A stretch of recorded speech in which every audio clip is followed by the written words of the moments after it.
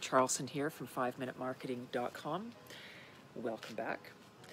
This week I'm taking a bit of a follow-up on the notion around establishing more personal connections with the folks that you have through business, through social media.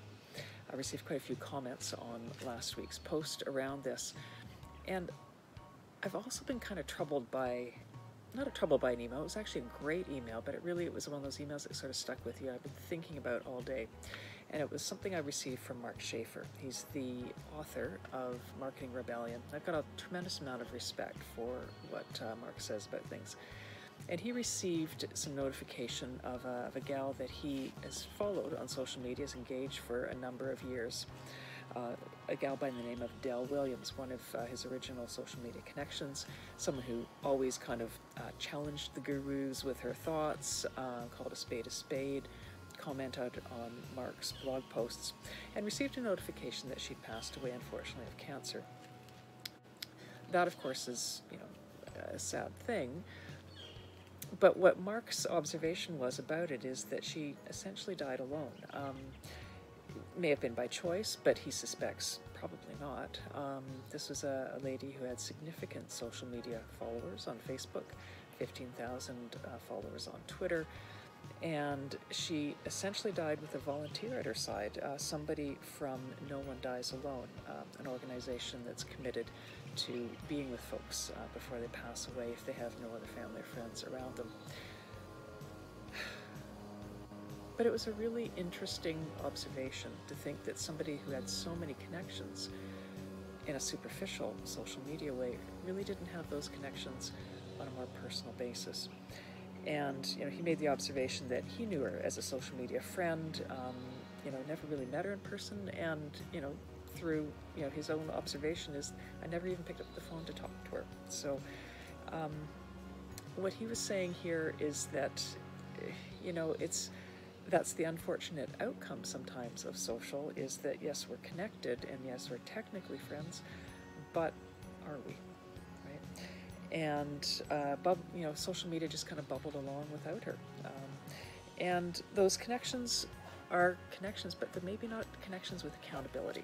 To get a little bit more personal with it, my mom died a number of years ago, and around this time, a couple of years ago, and I was with her to the very end, and we could think of nothing else what I would rather have done for her, or what she would rather have had at her side.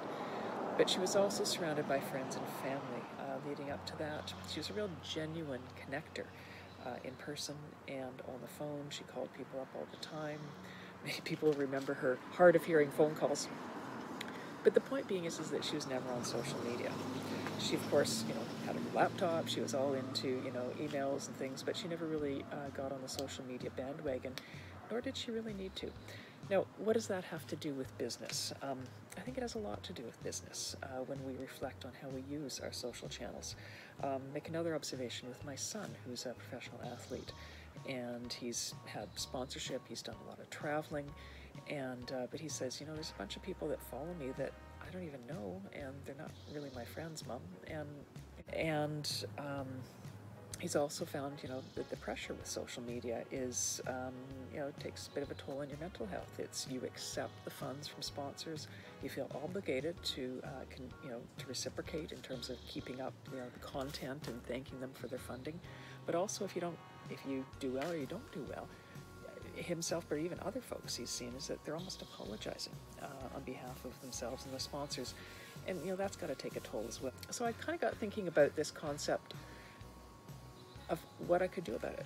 And Pat Flynn talks about 1,000 true fans, people who will open all your emails, who will buy your stuff, whatever. And I got thinking, and that will support your business. And I got thinking, well, how about 1,000 true friends, or 500 true friends, business friends, business colleagues that actually genuinely appreciate your connection and what it is that you can offer and help their businesses with. And how could I really kind of go deeper and develop those connections? And I got thinking, maybe the challenge is to, if I haven't already met the people who are on the email list of the 40-50% of the people that open the emails on a regular basis, if I haven't already met them, make a point of going out and meeting them. Or if they're not in the same time zone or the same hemisphere, have a Zoom call. Reach out, hear each other's voice, make eye contact, and one-on-one sort of talk about what it is that makes them tick.